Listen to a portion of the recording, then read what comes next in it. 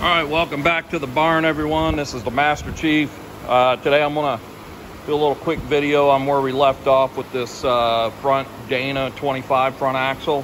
I got one side completely tore apart, and as you see, I'm gonna show you how all this comes apart. I've taken a lot of the bolts out for the sake of time, but I'm gonna show you step by step how all the pieces come out. And then I'll show you we'll start with the other side first. I'll show you what it looks like once it's all done. I already broke this one down. There's your steering ball that your knuckle rides in it on. You have a small bearing here and one on the bottom. These are what your kingpins ride in. And this is your actual steering knuckle from this side. I cleaned this one up a little bit. I'm gonna have it still send it out and have it sandblasted. These are not all the same. All the Jeeps over the years, the 2A, the 3A, the 3B, all the way C5s, these are all, they're different, okay? And even on these, if you see these two gussets here, this is something that they did later. The earlier models didn't have these two little reinforcement gussets right there. So this is like a next generation from the earlier models with them gussets in there. So that steering knuckle rides on this ball, and there's a big seal that goes around the back side of this that bolts onto this, and that's what keeps it on here. So tore that side down, and if you look up in there, you can see that right there. That is a bronze bushing. You need to make sure that's good, not wore out or banged up and stuff. There's a seal that rides in here because you don't, like on a typical differential, you don't want differential oil coming from here all the way out here, because this is packed with grease. You don't want fluids to come all the way out here. Like on a normal or other vehicles, you'll have a seal in here that keeps, you have a seal here, and then you have a seal inside the, back here, to keep that fluid out from your grease area. All right, so go back over here real quick and start showing you how this all comes apart. Let me get my light here so you can see. That's your spindle right there on the axle shaft. I've got one bolt holding the backer plate on. I'll take that bolt out and show you where all this goes afterwards. We're gonna take it piece by piece. I'm gonna show you how it all comes off. The kingpins, the hose guard right there, all that stuff, right? So, get this light down. Again, don't air blast this with an air hose. Remember the asbestos, this is old stuff. I promise you, you don't want to be breathing that crap in. So you're going to take, there's 6 of these bolts, and I want to show you something real quick here too. We talked about, let me get in here, this is where your bolt is. You got a bolt that goes here, and that hole right there, we talked about that before. That's your grease hole. So when you see your seal leaking, the grease will run out of there and drip down on the ground, and that's how you know you have a bad seal.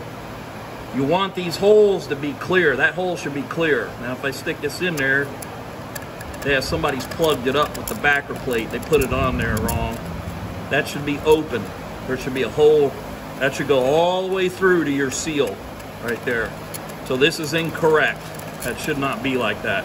Once we get the backer plate off, you'll see if it's that retainer ring behind there, if it was put on crooked. So let's go ahead and open that up. So we'll take this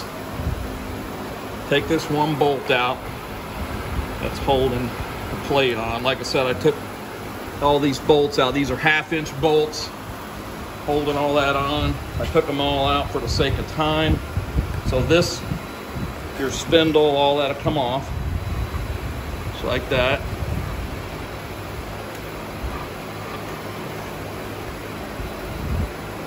and that exposes your backside. And they got the wrong plate on there. That's why you couldn't see that grease hole. There should be a hole right there at the bottom, right in there where my shadow's pointing. They got the wrong plate on this, so somebody's changed this at some point. So we'll set this aside. There's probably shims and all on there and a seal. We'll go through that later. Now, what this does is this exposes your inner axle shaft. Now, I'm going to show you, if you look up in there, this is full of grease, and you have these ball bearings. There's 5 of them in there. There's 4 around the middle, and there's 1 in the middle. That middle one right there has a pin in it. It keeps it from moving. And I'm going to show you what that looks like from the other side that I've already got cleaned up. So we'll go over here to the table. So this is the driver's side.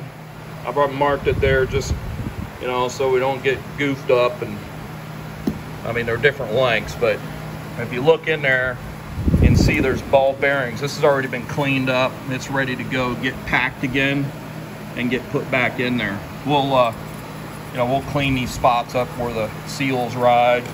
And then this is the spindle.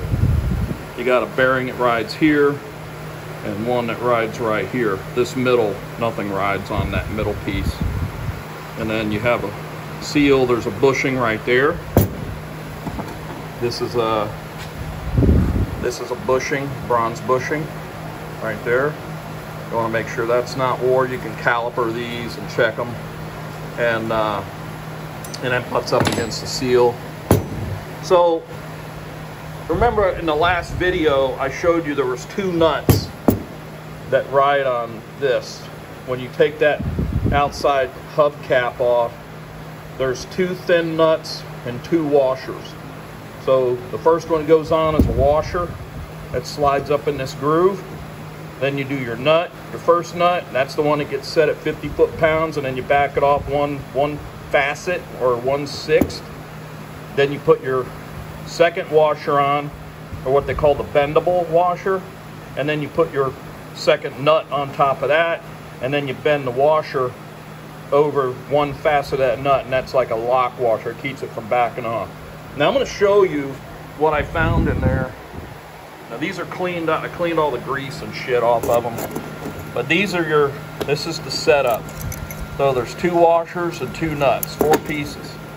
So here's the first washer with the little tooth that goes in that groove right there. This washer's still good. We'll reuse that. The second nut, that's this one. This is the one that gets set at 50 foot-pounds. You can see on here, this one's been beat up. A lot of times what guys do, they don't have the right tool, which is a little hub lock nut socket. They get in there with a freaking chisel and a hammer, and they hammer on these corners. You can't set the torque by doing that on this one. 50 foot-pounds on this, remember. So this, somebody's chiseled on this one. It's not too bad, but you can tell where they've chiseled on it. Second washer, this is the bendable. Now look at that. That thing is seriously friggin' roached out. It's been bent and beat on, and this is ridiculous. It's been bent in a couple places. You only need to bend these on one facet of those nuts. This is a piece of crap. This one we're getting. In fact, I'm getting all new nuts and the new bendable. Now here's the outside nut. Now this one, this is what you don't want to see. Somebody has taken this nut on and off of this spindle with a friggin' chisel or a screwdriver and a hammer. They beat on them corners to take it off, and then they beat on them corners to put it back in. Don't do this. This is not correct. Use the right tool. Like I said, you can't set the torque when you do this and the preload on the bearings. This is somebody who didn't know what they were doing. Just you know, don't do this. So that's those are the pieces from the driver's side. Now I just want to talk about this axle for a minute. This is called a Bendix style axle, where it's got the 5 ball bearings inside there. There's a couple of others. As Jeep went on and progressed in technology and design, they developed other designs of this axle. The next one that came out after this is the Zeppa, and that has an R in front of it, RZEPPA, and basically you don't see any of the inner workings in this. It'll be completely coned. You won't really see it from the side. So that's just a recognition. This is a Bendix. It moves back and forth and flexes and turns. And then you have the Zeppa, which is like a big cup that covers all this. And then the next one after the Zeppa is a Spicer. And Spicer goes back to this kind of design, except that it looks more like a standard drive shaft with a U-joint in there. So you'll have this piece of the drive axle will have 2 ears. This piece of the axle will have 2 ears, very similar to this, but then it'll have holes just like on a drive shaft that you would press in a new, like a 4-way U-joint. That's what the Spicer axle looks like. Almost looks like a drive shaft with a U-joint in it. So there's this one, the Bendix, the Zeppa, and then the Spicer that has the U-joint. Be careful with these Bendix, because you can pull them apart. It takes a little finesse, but you can pull these apart and them damn steel balls will go flying everywhere. There's 5 of them, about the size of, I don't know, 1 inch, 3/4, 1 inch balls. And there's 5 of them in there, and there's a little pin that holds that middle one. That stuff is just sitting in there, so it rotates and moves around on the grease. So be careful when you pull these out, because they will go flying everywhere, and you got to go find them. All right, so back over here, this is what we were just talking about, right? So this is the one I haven't pulled out yet. You see the balls in there, all right? Now, what's going to happen here is you go ahead and we'll pull the axle out. Let me get a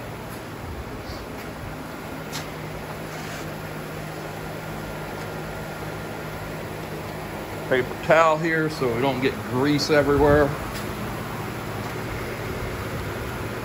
So you're going to pull this out. It just comes right out, and I'm going to grab it up here so in case it does decide to come apart on me. So it just comes right out. This is the short side. The driver's side's the long side. I'm going to set this down in my oil catch. Get that out later. And then you can see up in there all that grease. All that has to be cleaned out, and then you'll pack in new grease. So, next step, we're going to take the kingpins out. And like I said, we're going to take the hose guard off, which is this. And then I'm going to take the top kingpin out and take the bottom kingpin out, which is right here. Now, you need to be careful with these, because just like your backer plates and hubs that go on here, and inside your differential where the pinions are, the pinion gear and your races, there are shims all over this Jeep. They're everywhere. These kingpins will have shims on them because there's bearings inside here that ride inside these openings. There's a bearing on the bottom kingpin. There's a bearing on the top. This is the kingpin from this side. I haven't cleaned it up yet, but it has shims on it, as you can see right there. These little shims. Do not get these mixed up from top to bottom or side to side, from driver's side to passenger side. These are the preload and all was figured, the pressure on these from the factory or from the last time it was done.